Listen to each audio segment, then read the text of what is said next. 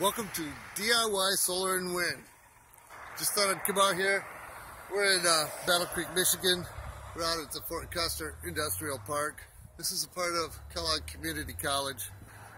56 solar panels, 205 watts each, with 4 peak sun hours average.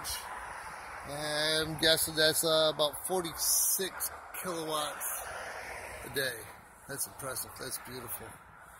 And I don't know how many watts that is up there. I would guess that to be a 5 kilowatt.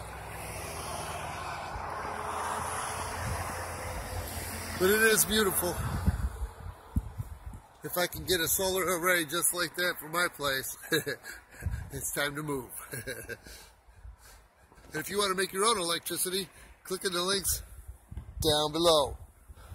How to make your own hot water for the solar pool heater, how to make your own electricity on-grid, off-grid, so you can set it up one solar panel at a time, one paycheck at a time, and how to grow your YouTube channel exponentially fast like I have. So, thank you and have a nice sunny day.